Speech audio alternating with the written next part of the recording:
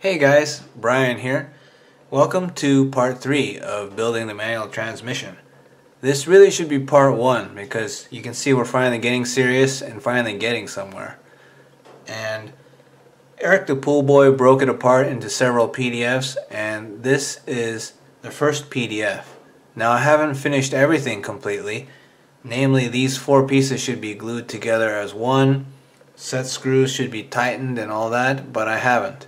But everything else, including cutting the rods to the right lengths, at least putting the set screws in, putting the nuts in, and inserting the washers in between these parts is done. So I know, well, I don't know, but I think it's going to work out. So I'm going to show you how I got this far, and hopefully it'll help you out when you build your own. First, make sure to print out all the parts necessary for section 1. From the right hand side, we've got the input shaft, front bearing retainer, transmission housing 1, gear 1 top, the first set of shift collar and shift collar gear, gear 2 top, gear 3 top, the second set of shift collar and shift collar gear, and finally gear 4 top.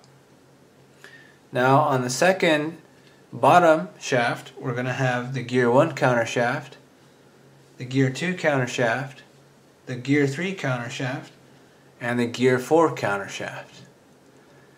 Make sure that your shift collars smoothly go around the shift collar gears as well as the adjacent pieces.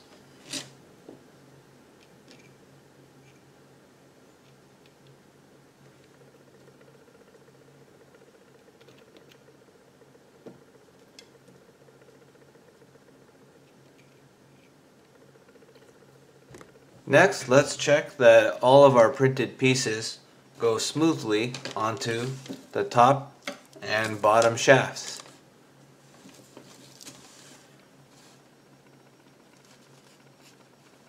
Oh, this one felt a little tight, so what you can actually do is use perhaps a rotary tool to shave off the excess on the inside.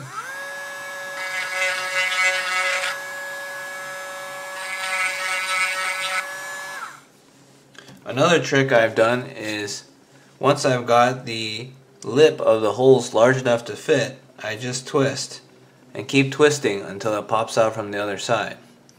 That pushes out the excess PLA that you can see and trim off on the inside. And then you can repeatedly, you can repeatedly pull the rod in and out to make it smoother. So, test every piece. Make sure they fit properly and smoothly. A couple of these feel a little rough, so I'm going to have to work on them.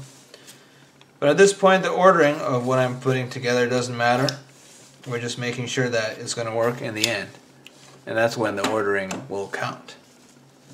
Now the bottom shaft, the 4 pieces are going to be actually glued together. So make sure they are really smooth. We might not have a chance to go back. But for right now, we're not going to glue them. We're just testing them out.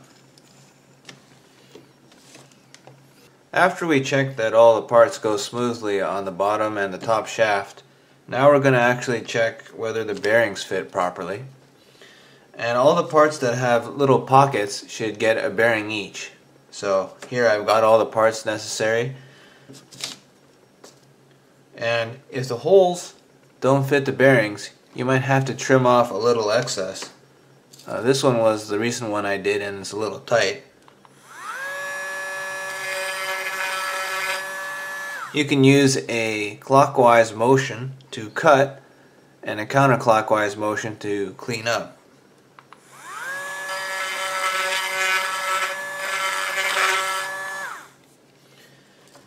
But then we'll simply take the parts and stuff the bearings in.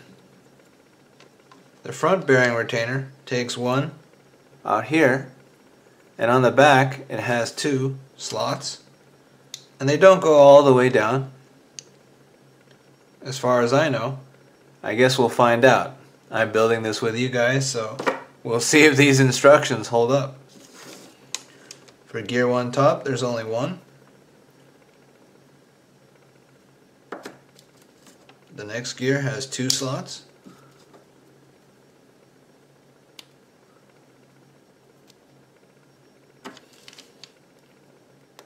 The next one also has 2. That one felt a little loose. Maybe I cut too much.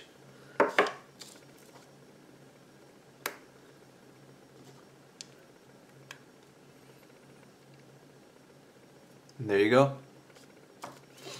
Now we go back to the transmission housing to do a little work here.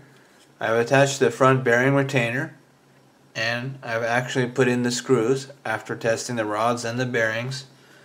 On the back side there are 2 sockets for bearings, and these were part of the front bearing retainer. 2 bearings were sticking out halfway, so you might have to clean the holes up over here to make sure the bearings pop through properly.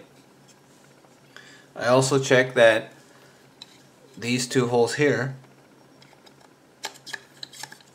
properly accept the rods, so I cleaned up the model there. And I went through every hole on the transmission housing and made sure that screws would work. And there are a couple down here on the bottom too.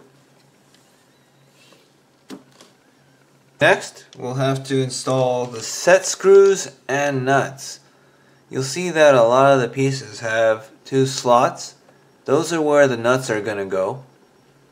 And on the side, they have little holes where the set screws go. And these set screws are very tiny. They don't have the heads. I don't even know if you can see this in my hand, but they go on the side. One side of the set screw has a little opening for a small Allen wrench to hook on.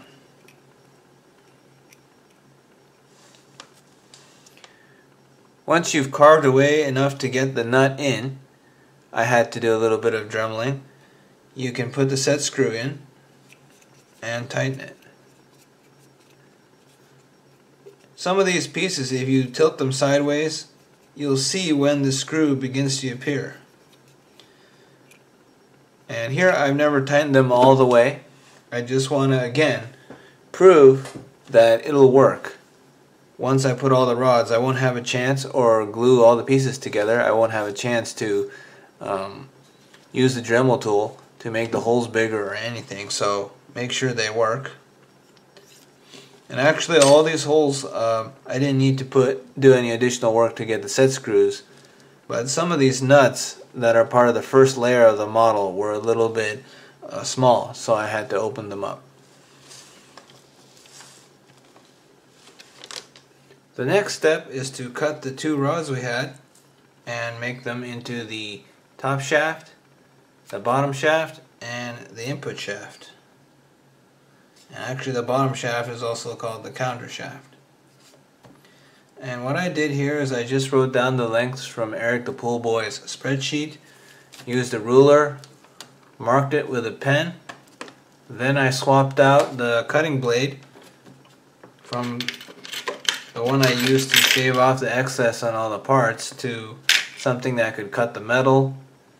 And make sure you have some hand protection, eye protection, and ear protection.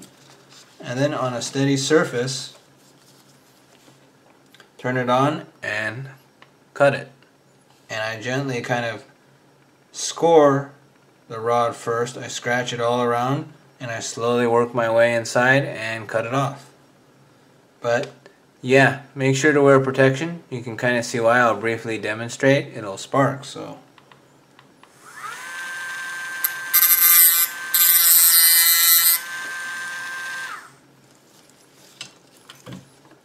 Okay, after all that's said and done, we can start putting things together to see if it might work in the end. I didn't really glue anything. I'm not going to tighten any screws. I just want to see that it works before I move on to section 2. We'll all get to the final tightening and all that at the end. So I've already put the 4 pieces on the bottom shaft, and the diagram by Eric the Pool Boy, which I'll link below, actually has a washer here. I'm actually not sure what it does yet. Maybe I've got it wrong. But I'm going to insert that into the bottom of the manual transmission and push it up. Then I have the input shaft and the actual, I guess the input shaft, I guess you could say. Put that there so it's flush. Insert it into the top shaft area all the time. A little bit sticks out. Then I'm going to take the gear 1.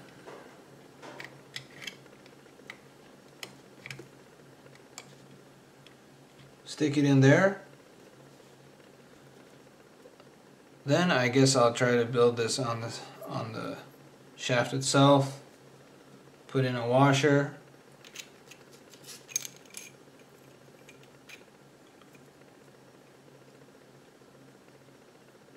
And then another washer following the gear. And I'm just going to keep continuing. 2 washers following that gear.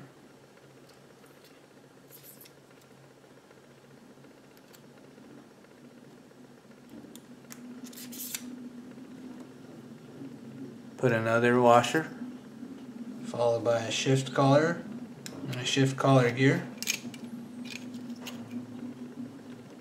Finally, the final washer of this area. Well, there's one more washer to put here, but I'm not going to do that now because it would just fall off. Then move these all up to the rod and sneak it in there. And there you go. You've assembled section 1.